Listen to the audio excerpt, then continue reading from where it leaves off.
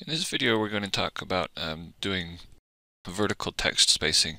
So if I were to type in some text here, like this, I'm just going to hit enter after every line of text so that it goes to the next line of text. I think that's the quickest and easiest way to do it. So I've got 3 lines of text, each of them are 1 inch spacing. Usually I would change this top line of text.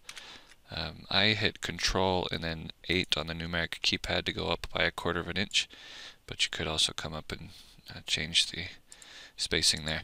It doesn't show me spacing or size, I guess. It doesn't show me the text size because there's multiple sizes. That's why it's blank there. So if we've got text that's 3 separate lines just by hitting enter, the way that it does spacing is based off of a percentage of the overall character's height.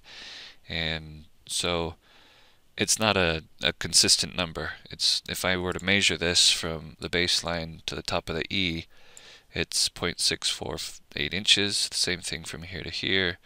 It is 0.559 inches, and that's because it's going off a percentage of the height of the letter.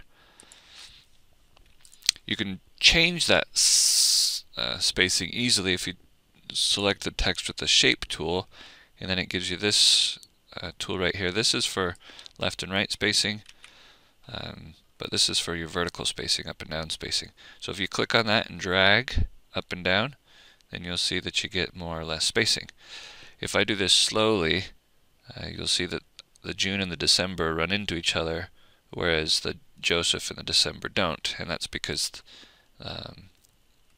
this spacing here is a percentage of the size of Joseph, and so that's why it's more spacing. So you can do that where you're interactively deciding how much spacing you want. The downside to that is that it's not a set number, and so if you were trying to do dates of death or something in the cemetery in the future and you had to match that spacing, then it gets a little bit more complicated. The industry standards, I think, are about 1/4 inch to 1/2 inch variations in spacing. So when you start doing really odd numbers, then it would be a little bit trickier. If you don't care about that, then it's faster to adjust your spacing this way. I just don't suggest it because you're usually making more work for yourself later on. Unless, of course, you don't have to worry about the date of death, then it's fine. Okay, so you can do that with the shape tool. If I were to go up to text and go to text properties, it's showing me that percentage here. Right now I switched it to 88%, which before it would have been at 100, somewhere around 100. So it would have been there, but I moved it down to 80. So you can see as I move this slider, that adjusts that number over there. So you can actually set specific sizing with this. I mean a specific number. If I wanted to say 150%, then I can just type it in and it'll give me that percentage. If I wanted to go back to 100, I can do the same thing. You can also switch this drop down to points or percent of point size instead. So if I wanted to do specific spacing, it does it in points because that's what its standard is, but I can switch that to inches. The thing is, if I want to do spacing between lines of text, I have to know how big the line of text is first. So if it was 1 inch text, I would have to do 1 inch and then give it the however many inches I want between lines. So let's say 1.5 inches, and then do the inch. I either have to type in the inch thing there or type in IN, either way, and then it will do the math to switch that over to the point value. So now we should have 1/2 inch spacing between each of these lines of text.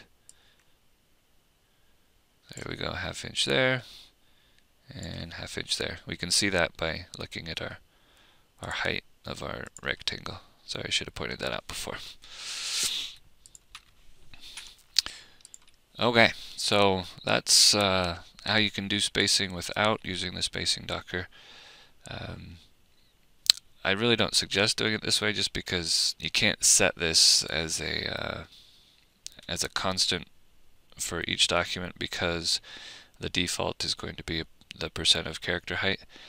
And so that's why I find with the spacing Docker here, you can set 0.5 as your default, and then every time you want to do half-inch spacing, you just hit apply, and what it does is it actually breaks those lines of text apart and then spaces them half an inch away from each other. So if I were to change that to 0.75, I can grab those 3 lines of text holding shift and then hit apply, and it would space then 3/4 inches between each of those. So there's just another way of doing spacing, the vertical line spacing.